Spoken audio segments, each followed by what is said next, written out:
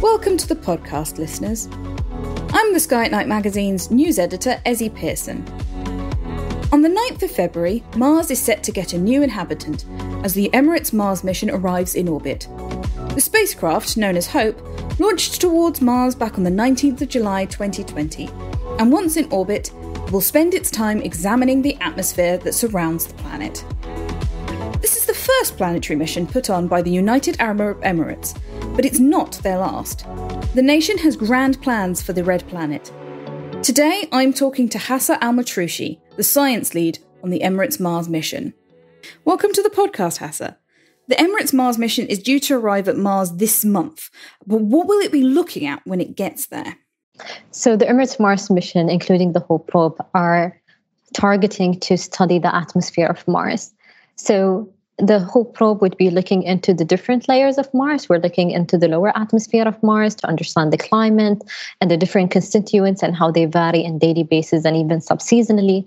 And then we would be looking at the upper atmosphere of Mars, specifically into two different layers, like the thermosphere of Mars, where we would be looking into the carbon monoxide and oxygen, and then the exosphere of Mars, which is the upper layer of the upper atmosphere, where we would be looking into the hydrogen and oxygen, and specifically like the escape of both of them, as we've noticed that they've been escaping Mars and the atmosphere of Mars is thin. So we would like to understand if there is a connection between the layers, how the processes are interacted together. If there are changes in the lower atmosphere, how that impacts the upper atmosphere. And even if there are events like dust storms happening out there, how does the processes work together? What are the scientific goals of the mission? So the Emirates Mars mission has three scientific objectives. The first objective is to characterize the lower atmosphere of Mars. The second objective is about correlating the climate of Mars, the conditions and changes that happen in the lower atmosphere, to correlate it with the escape of hydrogen and oxygen in the upper atmosphere.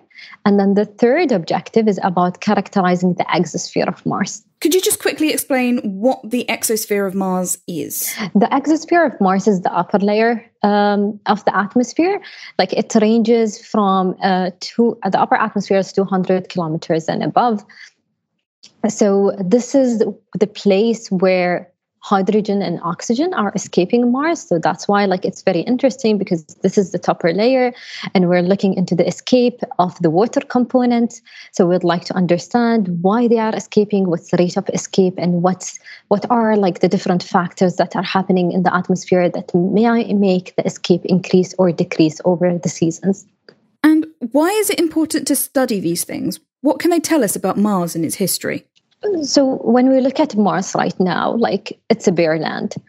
However, it has a lot of surface evidence that Mars had water before. There are traces of river, there are the rocks that are there, indicates that there might have been an ocean out there. And it indicates that Mars have had the potential of a thick atmosphere compared to the thin atmosphere it had right now. We're talking about 4 billion years ago. So we would like to understand the transition, what happened to Mars, why, it was a planet very similar to Earth. It had a thick atmosphere, it has the right environment to sustain liquid water on the surface. But right now it doesn't have all these kind of conditions. So we would like to understand the transition that happened to the planet. And that's why understanding the escape is one of the most important processes that scientists believe that it might have been a key role into the transition of Mars. Over the last 50 years, a lot of probes have gone to Mars, and several of those have been looking at its atmosphere. What is it about Hope that makes it different? That's a very good question, because looking at the instrumentation suite, one might think that we're doing something repetitive, but it's not. One of the key things that the United Arab Emirates wanted to do is bring novel science to the science community. So before we even set our objectives, we went to the community to understand the needs and what are the type of data that is needed to complement the science that is already existing. So one of the things that is very unique about this mission is it will give us information, diurnal information about the Martian atmosphere. So previously before, we had missions which look at the atmosphere at specific times So, for example, at 2 a.m., 2 p.m. So we don't have like the comprehensive understanding at every hour what happens in the Martian atmosphere. So there are like missing links and information in there. And then the second thing, if we were able like to look at it in a diurnal value, we don't have like the big view, global information. So we might understand a specific place on Mars, but not globally how it behaves. So that's what makes the mission unique. It will give us like a comprehensive, a complete picture of the Martian atmosphere, like covering it diurnally, subseasonally for a whole Martian year. You've talked a lot about what you're looking at, but how are you going to look at it? What are the instruments on board HOPE? The HOPE probe have 3 scientific instruments. So we have like the first one, Emirates Exploration Imager, like it's EXI. So it's the camera, 12 megapixel. EXI would be able to give us like colorful images of Mars. So it has like a red, green, and blue bands, but it has even like 3 UV bands, which would be able like to give us information about water, ice, and ozone. And then we have like the second one, which is Emirates Mars Infrared Spectrometer. We call it EMIRS. This is an infrared spectrometer. It will give us information about atmospheric temperature, surface temperature, the dust distribution, like the water ice, the water vapor as well in the Martian lower atmosphere specifically. And then we have the third instrument, which is Emirates Mars Ultraviolet Spectrometer, EMUS. EMUS is an instrument that will look at the upper atmosphere, like the thermosphere and exosphere of Mars. So it will give us information about carbon monoxide, oxygen, and even hydrogen. One of the big questions that always gets asked anytime something's happening at Mars is, will this help us look for life? Will the Emirates Mars mission help to answer any of those questions that we have surrounding life, past or present on Mars? So the objectives of the Emirates Mars mission and the data that we will get from the HOPE probe will give us a lot of information about the Martian atmosphere, the present Martian atmosphere, how it behaves, the water circulation in there, like how it reacts to the different events. This will ultimately help add on our understanding to Mars as a whole planet. And we cannot like take every science as independently, like all the sciences play together to give us understanding of Mars as a planet and its habitability, and whether like Mars connected before, like to have like a supportive environment that can have like life in there or not.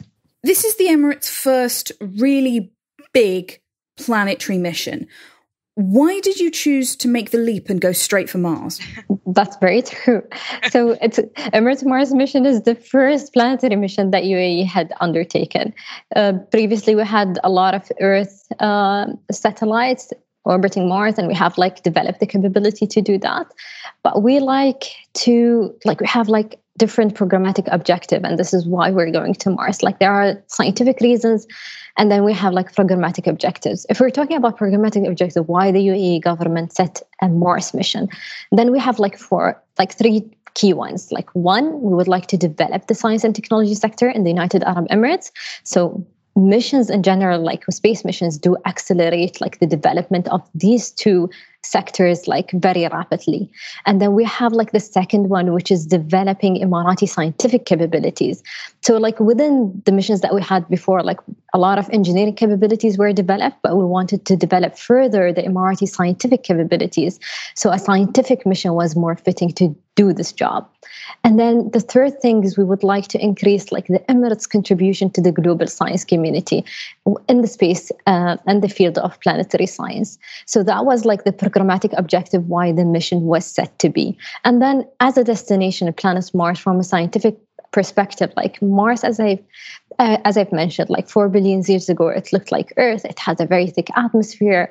It had like water flowing in there. So it's very close to Earth and it looks very similar. So understanding the changes in the transition of Mars from 4 billion years ago to now would give us a lot of information and maybe teach us about Earth itself as a planet, because we're all in the same solar system. So information about our neighboring planets will help us understand our own planet as well. Now, I understand that the UAE has some pretty impressive plans for Mars. So what are your long-term goals with this mission? So United Arab Emirates had set a vision, Mars 2117. It was announced like in 2017. It was a 100-year program looking into settlement of Mars. So this shows like the Emirates' dedication into developing capabilities when it comes like to planetary exploration, into looking at Mars as a long-term goal.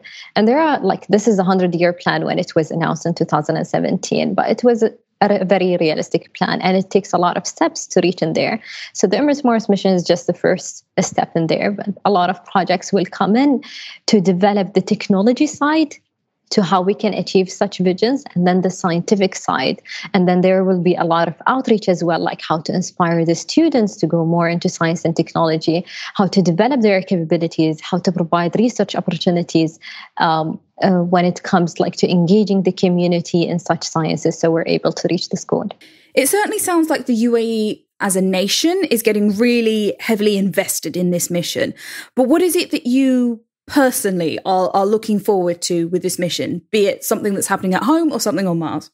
The name of the probe, Hope, is just a very much inspiration to everyone, because this is what the mission is all about, is about inspiring youth, like showing them like a small country like the United Arab Emirates, like attempting to do a huge mission, which is currently doing and is very successful as it is.